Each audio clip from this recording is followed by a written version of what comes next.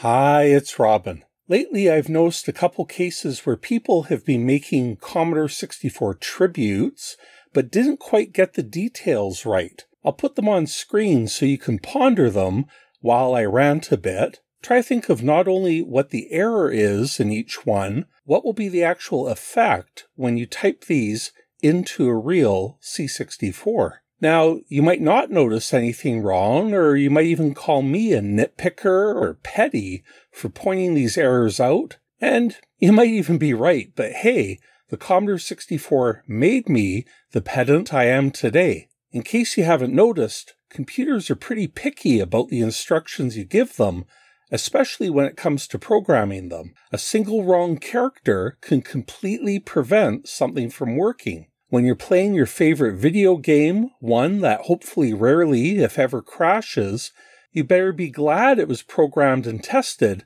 by a bunch of pedants and nitpickers. If not, then you should play the buggiest game you own and rejoice every time it freezes, crashes, or reboots, shouting, "I'm so glad this game was not made by nitpicking petty pedants." Okay, rant over. So what we're looking at today are a couple Commodore 64 load commands that aren't quite right. One is from a t-shirt that's for sale online, and the other is a trailer for a Commodore 64 documentary film that's working on gathering funding. Now, I want to make it clear that my goal here isn't to make fun of these or hate on the people behind these, but I do want 8-bit computers to be accurately portrayed, especially in something as fundamental and basic as how to load a program on the Commodore 64. But also, I do find it fairly interesting to look at why both of these are in error and what they'll actually do when attempted on a real Commodore 64. It was educational for me, and maybe it'll be for some of you too. So first, let's look at the t-shirt. Okay, you see it says load quote, star, quote, comma, 8, comma, 1. Do you see what's wrong with it? Okay, well, here I am at my Commodore 64. Now, I see this has some lowercase letters in it, so I'm going to switch to lowercase, hold down the Shift key, and press the Commodore key. That gives us the mixed case mode. Okay, so now we'll try it. LOAD, quote, star, quote, comma, 8, comma, 1. And to test today, we'll be using this Blue Angels Formation Flight Simulator from Accolade for the C64.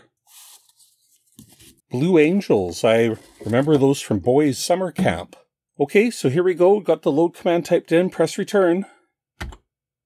Syntax error. So why did that give a syntax error? Okay, well, I think in the manual it was always in uppercase. So let's try that. LOAD, star, comma, 8, comma, 1. Press return. Still a syntax error. Well, actually, in this case, because we're in mixed case mode, we actually have to type the command in all in lowercase. It doesn't handle mixed case, but also doesn't handle uppercase. And I'll show you why. If I'll go back to the regular boot mode, which we call graphics mode, that only has uppercase letters, you can see what's wrong with the previous two commands. Load, the L looks kind of weird. That's because it's not an L. It's actually a graphics character. When we were looking at that Bjorn Schiff's album, there guys, I said Bjorn correctly this time, with the Petsky on the cover, we saw this character. It looks like an L, but it's actually like a right angle. It's a graphic character. And here when I did the all uppercase version, this is actually what it looks like. These are Petsky symbols, and we get them by shifting these keys. So note when I switch between cases with these keys, I'm not actually changing all those characters. I'm changing the appearance, but what is typed in to the screen memory is exactly the same. It's actually just changing the font or the character set, essentially. Okay, so let's see if this finally works. Press return. And there we go. We've got the load command working. Load star, comma, 8, comma, 1 is going to load the first file on the disk. The comma 8 means device 8. And the comma 1 after that means load it into the memory location from where it was saved. So yes, I guess this is petty, but I mean, what 8-bit topic isn't petty if by petty we mean unimportant? Surely if somebody's making a t-shirt to sell, Can't they make sure it's correct? As the C64 User's Guide says at the top of page 23, the computer is precise and expects instructions to be given in a specific form. Okay, now moving on to the second item. Okay, so in the trailer it says load quote star, comma 1, and then return is pressed. Now, what would you expect this command to do? You might think they've forgotten the comma 8 that we saw in the previous example, but actually if you watch the whole trailer, it clearly shows a tape being put in a data set and a Commodore tape drive pressing play on it. So I'll press return here, and you see it says press play on tape. Now, I don't have a tape deck hooked up yet, so I better go get one. Be right back. Okay, I've got the data set up. Now, thanks to anybody who's making a t-shirt or a movie or whatever, while C64 commands can seem sort of esoteric, you can simply type them in to a real Commodore or even an emulator, or, you could just ask online what the correct thing is, and I'm sure there'll be some C64 nerds happy to help you. So there isn't much of an excuse for selling a product that's got mistakes in it, in my opinion. Anyway, let's try this again. Load star, comma 1. The comma 1 isn't actually a mistake. The way the load command works is after load, you provide the file name in quotes, and then after that, there's an optional parameter for the device number. Typically, the Commodore 64 disk drive is device 8, and the tape drive is device 1. Device 1 is the default, so it's actually not necessary to type in the comma 1. But, it also doesn't hurt. Okay, so let's type that in. So it says press play on tape. So what I've done is I've prepared a tape here to help show what's wrong with this command. I'll press play, and here it goes. I hope this works. Well, I hope it works the way I want it to work. Okay, so we've told to load star. Now, searching for star, found a game, and that's what I called this, a game. And it might look like it's loading now, but it actually isn't, and you'll see that in a moment. It's going to pause again. Now, found plan B. Okay, it didn't load a game. Now it's found plan B. And it's about an 8.5 second pause that the Commodore 64 pauses the tape deck whenever it finds the file, but it's only going to load it if it matches the specified file name. Now found C. Again, I saved all these. So C is also a file name. So maybe you're starting to get the idea. Why isn't it loading star? Doesn't star mean load the first file found, like on a 1541 disk drive? Oh, now it found a blank file name. But you see how it's not loading any of these. On a disk drive, star means load the last file loaded or load the first file on disk. It seems reasonable to think load star, comma 1 would load the first file on cassette, but it does not. Now it's found star, and finally, it's going to do something. Loading ready. So let's run that. Asterisk E, and we'll list that little program. Okay, so what I did here was I wrote 5 short little programs. Each one just prints out something, just following the alphabet, sort of roughly A, B, C, D, and E.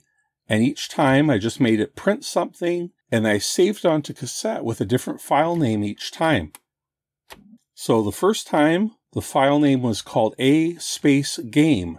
Star did not load that. Plan B did not load. C did not load. A null or blank file name did not load. Finally, it found star and loaded it. That's because I named that last file a literal asterisk, or I'm going to say star informally sometimes. That's common in C64 speak. But found asterisk, it loaded. That's because on cassette, if you tell it to load asterisk, it's going to literally search, I'm using this word correctly, literally search for a file named star, just asterisk. And that's what it did here. I'm just going to rewind the tape here. Now, on disk, if you say load star, the Commodore 64 does not recognize star or asterisk as anything special. It sends that to the disk drive, and the 154E1 disk drive has its own processor and RAM and ROM. It has its own firmware. It's actually got its own DOS, Disk Operating System, Commodore or CBM DOS. That computer in the 154E1 disk drive sees the asterisk and knows that that is a special wildcard character. It'll load the first file it finds if it hasn't already loaded one. I keep bringing that up. It's kind of a strange quirk. Now here on the lowly data set, it has no disk operating system, of course. It has no firmware at all to interpret the asterisk as anything. The C64 kernel has all the code to interpret the load command and to operate the cassette deck. There's no brains in here. It's all up to the C64 to drive the tape deck, to read the data signal coming in, and load and save and so on. The Commodore 64 has all that built in. But on any of the disk drives or on the modern SD cards or whatever have you, the C64 simply sends the commands, sends the file names, and it's up to that device to interpret things like wildcards, like the asterisk. So how do you load the first file on a cassette? Well, there's actually a number of ways. You can hold down Shift, and if you press the Run Stop key, it will activate the Load and Run feature. That's why it just says Run up there. Load, and then press Play. Found a game, and now this will load this first file automatically here after that 8.5 second pause. So there it is. Found it, it loaded it, and it ran it. And there, the result is a game. There's the program listing, or a game if you prefer. Another way of loading the next file, it's not really necessary, but you can pass it a null string like this, load quote, quote. So that's like an empty or null string. Press play on tape. Found plan B. And if you don't like that pause, you can actually press the Commodore key to go ahead and load right away.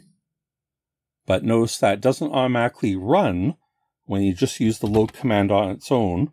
So we'll do that. Plan B. And there's the listing. And you can even do this, load quote, quote, comma 1. If you want to do a relocated load so that the file is forced into basic memory, then this is how you do it. Load quote, quote, comma 1. Actually, a lot of people use the space bar to load quickly instead of the Commodore key. Here, we'll do that. Found C. And press space. It will also load right away. But you see, it does put the key in the keyboard buffer. You know, not a big deal, but that's why I like the Commodore key better. I'm going to put in my super snapshot. Just going to do one quick little diversion here. And this is just one related little thing that I actually didn't know this. If we disassemble at E4E0, this is a C64 kernel here, what it actually does is this is the code that causes that pause. And before it gets here, it's actually already loaded in A1, which is part of the Jiffy clock. This is the middle byte. We looked at this in detail in another video, but A1, it holds the middle of the Jiffy clock. Each Jiffy is a 60th of a second in A0. So each time A0 rolls over, it's 256. So 240 would be 4 seconds. So it's a bit more than 4 seconds each time this increments. So the accumulator already holds A1. And what it does is just simply, it's kind of really kind of cheap. It just adds 2, which is roughly 8.5 seconds, give or take, and puts that in the accumulator. Then it loads Y with location 9.1. Every time the interrupt fires, the stop key is scanned, but instead of only checking that key, it actually scans a whole column, that's stored in location 9-1. So this is a little weird that it actually represents 8 different keys on the keyboard. If there's no key pressed at all, then in that location will be FF hex. It's almost like this was accidental because it's really looking to see if the user presses the stop key to abort the load. I mean, maybe it is by design, but it just seems a little weird. 9-1 will hold FF hex or 255 decimal if none of these keys are pressed in the column. I don't mean a physical column, I mean a key scan column. I'll show it on screen from mapping the C64. If it's FF, then it's incremented by 1, which will make it wrap to 0. If it doesn't equal 0, it'll branch ahead and it's done. So that means any key could be pressed. It's not actually just checking for stop. If it is equal to 0, that means no key is pressed. Then it's going to check the accumulator against the current Jiffy clock in A1, just waiting for it to be 2 bigger than it was, which would be that 8 seconds, and it just branches back up here again. So it's just a small little loop for about 8 seconds waiting for any key from this location 9-1 hex. Okay, so 9-1 hex is 145 decimal. So let's go back to basic here.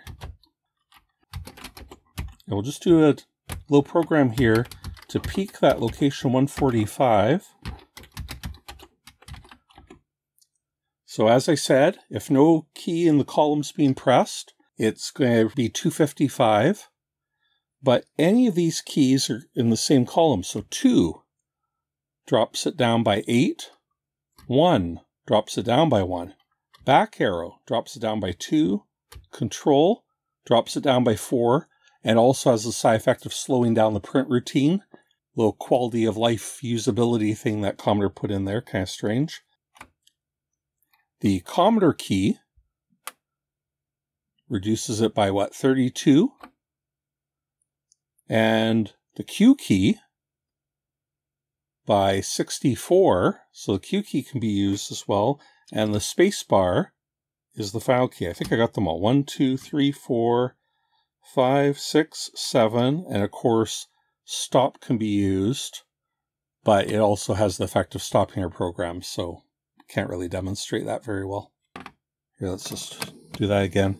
So to skip the loading, I always use the Commodore key, but I've heard lots of people use the space bar. I guess they didn't read the manual. All those people who just play games and never tried programming. But you can use any of these keys. So here I'm going to try and use Q.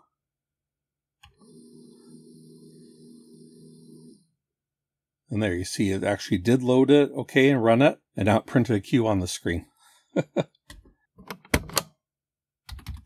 So now you know that load *1 will almost certainly not load any commercial game that I'm aware of. They should just fix that either to say just simply load, or if they insist, quote, quote, *1, or if they really want to get that iconic star in there, then instead of using a tape deck, they should get a 1541 disk drive and change that device number to 8.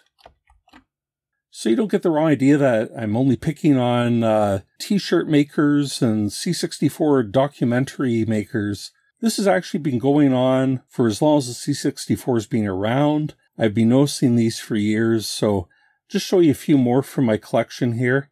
Steel Thunder, just a little weird how it seems like there's almost too much space around those quotes. So if somebody were to type that in, they might mistakenly put spaces around the asterisk there, and that would cause it to not work. It would actually load a file with a space at the beginning of the name. Here's Electronic Arts Demon Stalker. This one isn't so much an error, but see how it says to load, quote, EA, quote, *8, *1. I thought it was kind of clever of them. Load star would totally work, but this was just a way of Electronic Arts kind of getting their EA brand into people's heads by having them type it in each time. Okay, so that's not a blooper. I just thought that was interesting. Okay, this one's making the same mistake as the t-shirt with a capital L and lowercase ode. The asterisk is just so tiny there. I mean, that's not wrong. It just looks very different than it does on the Commodore 64 screen. This one, they put a period at the end, and of course that's proper English. Funny thing is, that actually works. because it just interprets it as 1.0, valid number like 1. So here they go again with mixed case in the load command, then quote O : star or asterisk. That really does look like a star with 5 points. That O is meant to be a 0, and that's a throwback to when Commodore drives used to have 2 disk drives in one unit, numbered 0 and 1. So if you actually put a 0 there, that will still work on a 1541 disk drive, comma 8, and then it's the thing with these literal instructions. Then hit return, then type run, all lowercase. So that one's kind of a mess. Somebody who really didn't know how to load a file, how would they know where to stop typing? They tell you to type that. Then how do you know you're switching back to instructions meant for humans? And here's equestrian show jumper. To load type, comma, again, mixed case, load, quote, lowercase boot, quote, and then no comma 8. So that one's pretty messy too. I was thinking one other reason why this sort of demand for precision matters to me and some other people is because some of us are still, I'm going to use the word traumatized, only half jokingly here, by the experience of trying to type in games from magazines and books back in the 80s. Because we could spend hours and hours typing in a single game, and then the whole thing doesn't work just due to one typo. It's bad enough if we're responsible for the typo, made the mistake, because at least then we had a chance of going over the hundreds of lines of code, hoping to find and fix our mistake. But sometimes the magazine itself had the misprint, and then you either had to try and debug it yourself or wait a month to buy the next issue to get the correction. For some of us, accuracy is a matter of survival. Okay, I hope you found some of that informative. Thanks to my patrons for their support. Thank you for watching, and we'll talk to you next time.